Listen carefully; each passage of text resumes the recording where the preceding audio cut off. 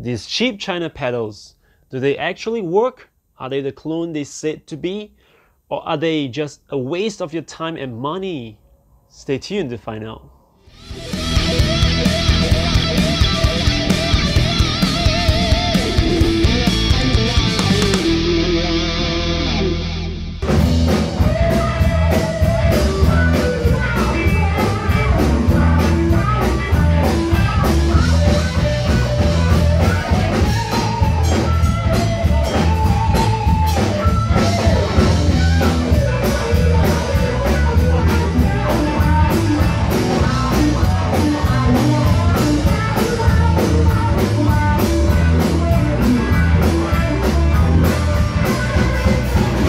The clip you just watched is me and my buddy Eric jamming out in the open mic jam in Crazy Elephant.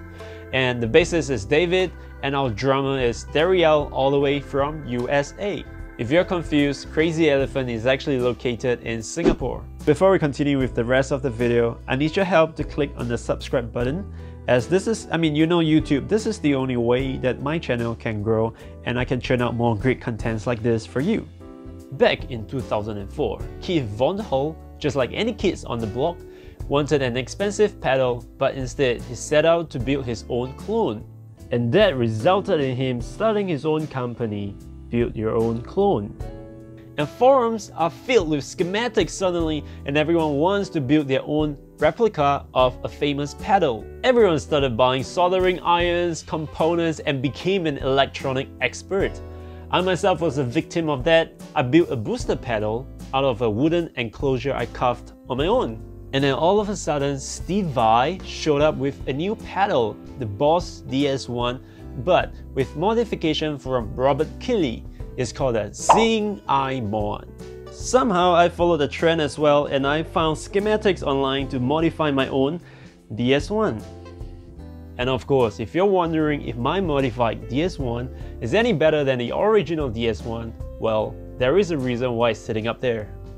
So I guess the reason why people are always in favor of modifying their own pedal or building their own clone is simply because of the cost. A good distortion pedal, like for example this Friedman BEOD, will set you back $199.99.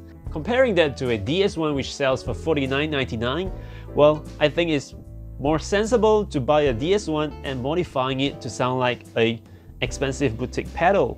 Well, that is until the recent and sudden invasion from China with loads of pedals that are so cheap and they claim to be the clone of your favorite pedals. If you do a quick YouTube search, you'll find there are many comparison videos and review videos that shows you how all these China pedals stands next to the original, and usually people are very pleased with the clones. For example, the clone, if you do a quick search, sets you back about $1,999 to $3,000, whereas this copy here I have by Moski or Mosky is only gonna set you back around $20 to $30, shipping included. That is like 10% of the original pedal if you are not realizing it. And it is still at least 50% cheaper than any other brands that clone the clone pedal. And these China companies do not stop at making clone pedals. They actually keep up with the modern guitar technology. This I'm holding here is a Moa Radar, which says here as the speaker cap simulator. And it's not your regular analog cap sim which you can find in many brands. This actually houses your IR. And if you're familiar with Pete Thorne and Sir Guitar, you'll be familiar that IR technology is set to take over the whole guitar industry. This mini pedal stores all my favorite IR, and I'm using this in gigs and recording these days. You can check out a video I made that talks about how I set up my home studio, and hopefully you benefit from it. But do they actually work? Maybe it will break down in time. They probably use cheap component that's not comparable to the superior American pedal. Maybe all you need to do is to pay a little bit more to upgrade from these China pedals to something really decent. You know what? Actually, they work.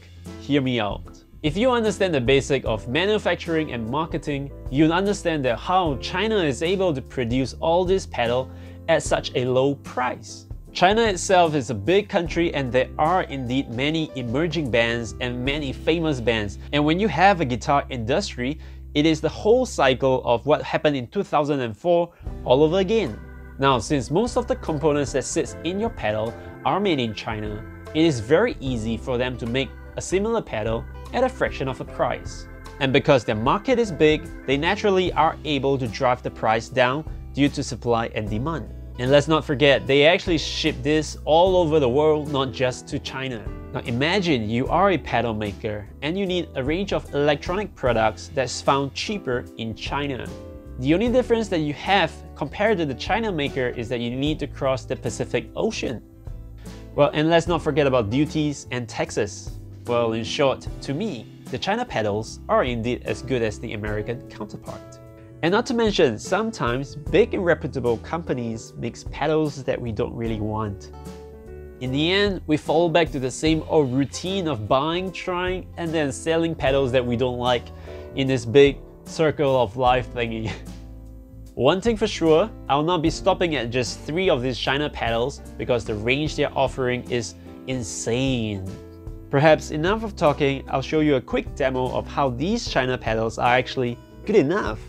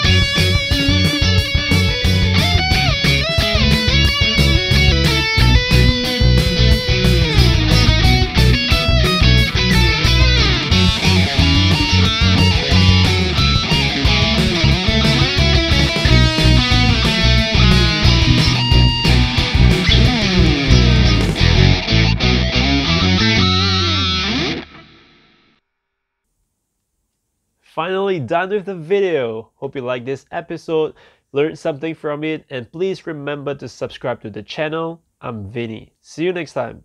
Bye.